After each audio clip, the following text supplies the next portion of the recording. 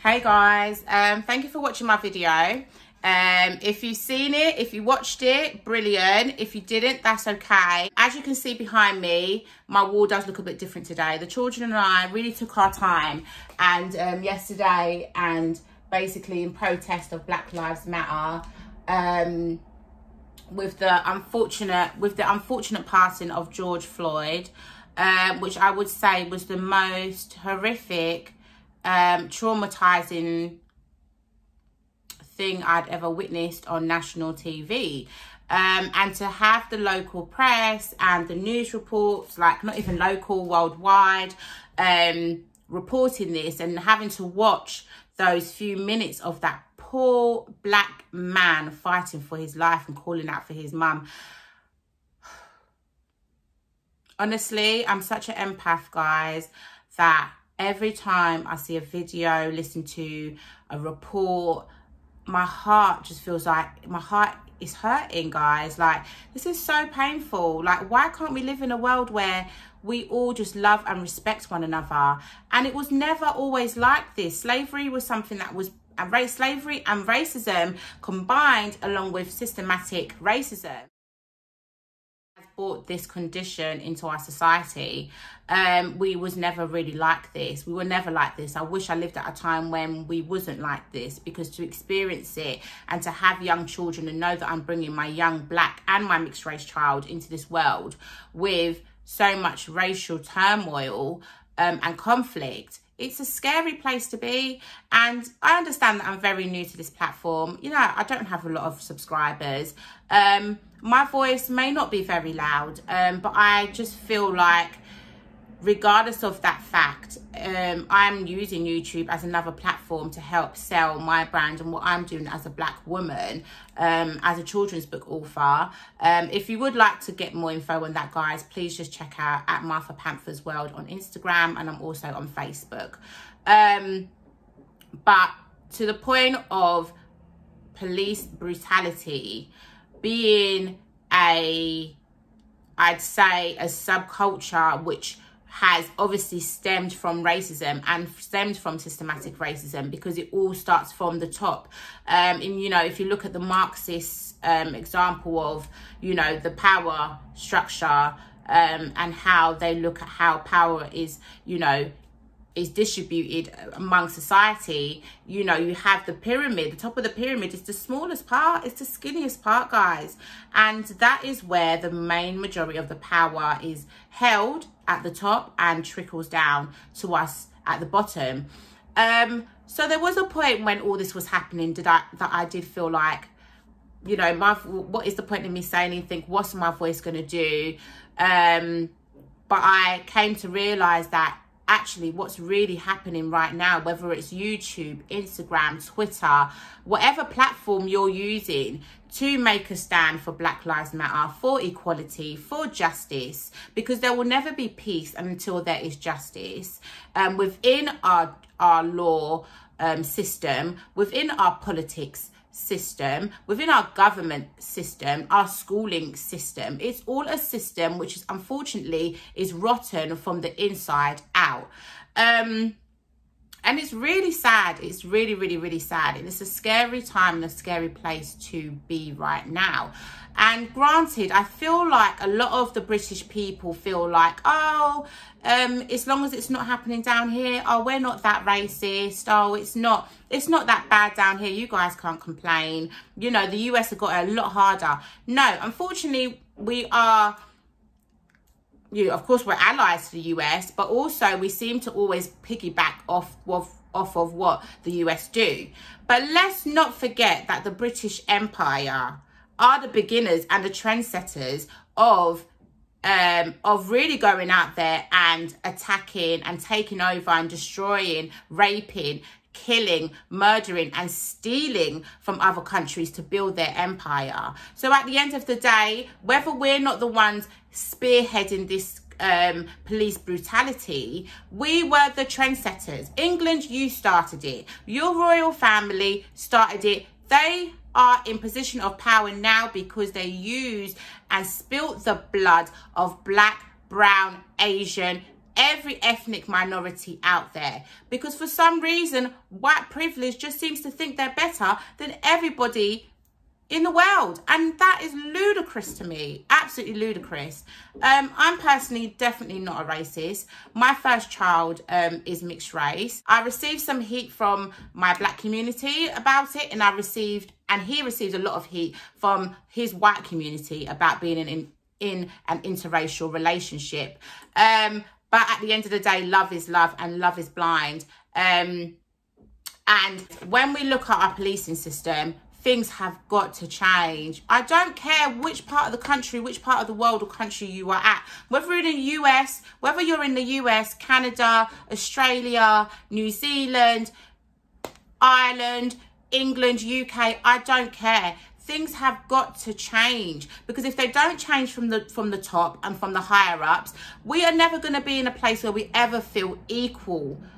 Like, we're simply fighting to just be heard, to be equal. And when I look at these names, yeah, that I wrote down, it gives me shivers. Like, I actually feel sick, yeah, that I actually have to get onto the platform where I started this so I could share the glam fun and I can have such a good time with you guys. But it didn't feel right for me to continue to post while our community, while the black community are in pain, while we are suffering inside and projecting that on the outside, and it's not being received with the correct care that we deserve. It is not, okay? So of course I've got the NHS. We did the NHS, guys, because I can do nothing but commend the NHS for really being there throughout COVID-19. I really hope the US have experienced the same as we are experiencing in the United Kingdom as far as the NHS really stepping in there. And then when I even think about the NHS, and then I think about Black lives, I think about the nurses, the doctors, the Asian, the Indian doctors, the majority, yeah? When you've got a cold or you feel sick and you're going to your GP, the majority of them are Asian or you know, of another ethnic background. You have the nurses that go and clean the bedpans, clean your bed sores, clean all these things around you so that you're able to have a clean environment when you enter the NHS. And these are black doctors, African, Jamaican, Ghanaian, every part of the continent. These people are here and they're supporting, and I just want to rate them. So much love to them. Love and respect. Keep doing what you're doing. And let me not be taken off topic, yeah? Today we're talking about the injustice in our society, and that's happening globally. This is not just the US's problem. Unfortunately, if we continue to sit back and say, oh, it's not our problem, the problem is always going to be there, and you'll find that it may get better on one side of the world, but the other side is slowly far behind. And I just don't want to live in a civilization like that. I don't want to raise my son in a world where I have to tell him, be careful, son, because these police officers that are out here to protect you will actually, maybe in the UK, not severely kill you, but unfortunately names like Stephen Lawrence in the UK lost his life. Then when you look at other people, Eric Gardner, Tyra King, oh, excuse me if I've said your name incorrectly, Michael Brown, Walter Scott, Tanisha Anderson. Black Lives Matter, guys. How dare you? This man couldn't breathe. How dare you? It really hurts my heart. It hurts my heart, and I didn't want to get here and rant. I really didn't. But let's look at some of the statistics, guys, yeah? In the UK and Wales alone, right, the fact of 163 deaths in police custody, yeah? So the fact that 163 people have passed away in police custody. And if you want to break it up, okay, because we speak so much about black and black crime and black people out here killing each other and black people are this. No, if you look at the statistics of the areas that you live in, if the majority of the population is white, then of course the higher incarceration rate or the higher population of crime is definitely going to come from that population that is the highest. So if we've got 140 white people that actually died in police custody, that is disgusting. Human life is human life. I'm not here to debate whether or not you being brown or not being brown means that you shouldn't be attacked or violated. Black people are being targeted, and the fact that we're not being given any justice when these situations happen is what is imperative.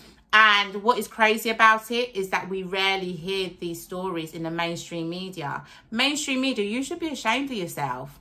You honestly should be ashamed of yourself. We've got the US president turning around and saying that he will put armed forces, military, onto the streets, which will intentionally kill young black, white, Asian, Chinese, the whole shebang. You will end up killing somebody at some point, yeah, and causing more harm than good. These are the times where we need your voices. Because when you have people like Donald Trump, who, you know, we'd say is like the Jesus to the KKK, you know, and we need our own people. We need our own people to be out here speaking for us on these huge platforms. It's not fair and it's not right, you know.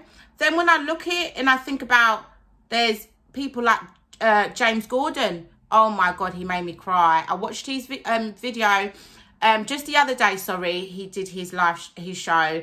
I watched that, and the goosebumps and the tears that rolled down my face, the heartache that I felt, and the compassion, the genuine compassion that James Corden showed was commendable. And it shows that it is possible, and it shows that white people, you're not blind to it. You can see it. You know it exists. You know white privilege exists.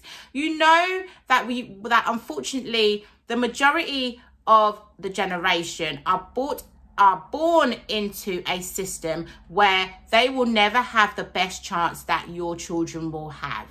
And that is unfair. And if you say nothing and you are silent, then you are complicit. You are part of the problem and not part of the solution. And right now we need solutions. So I commend you, James Corden. Thank you, darling. Thank you. That made me cry. So if we create consciousness, a global consciousness, by using these systems, Instagram, Twitter, if we use these, then we're able to create a one-minded society.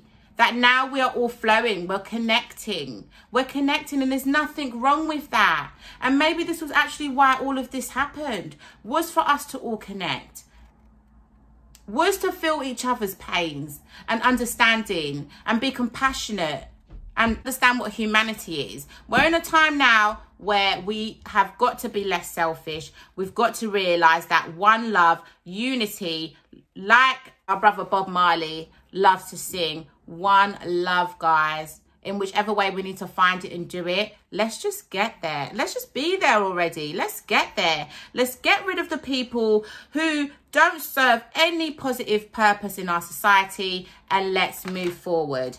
And I also like to give a great shout out before I finish off, guys, to a friend of mine, Jerome Harvey. He's the founder of the Tote Project, and he also works within the mayor office, within the violence reduction unit, okay? People like that, real people that are out here doing real things within our community, are people that we need to push the voice of the people further.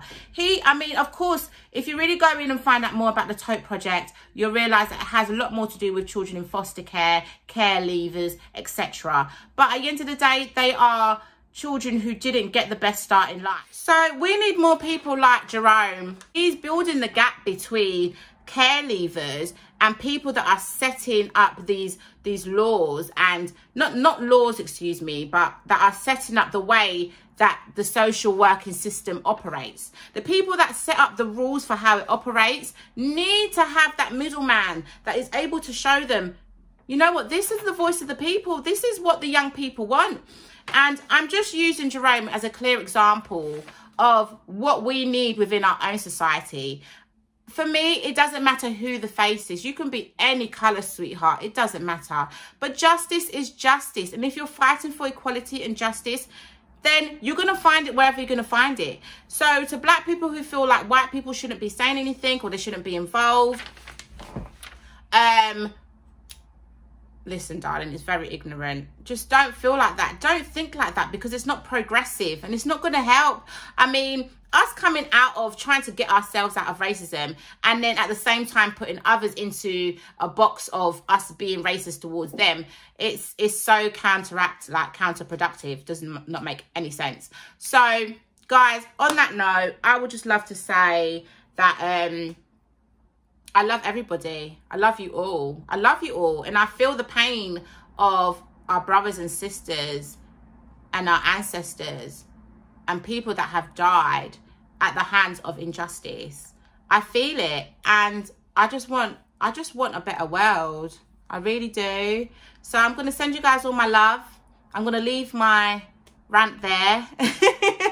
And yeah, guys, listen, just stay positive, stay safe, protect yourselves, fight against injustice whenever you see it. Don't ever be afraid to be you. Don't ever be afraid to fight for what's right, okay? And unfortunately, if the police are the people that we need to be looking at and pointing fingers at right now, then don't be afraid to do that. Don't be afraid to do it. Yeah? Stand up for what's right.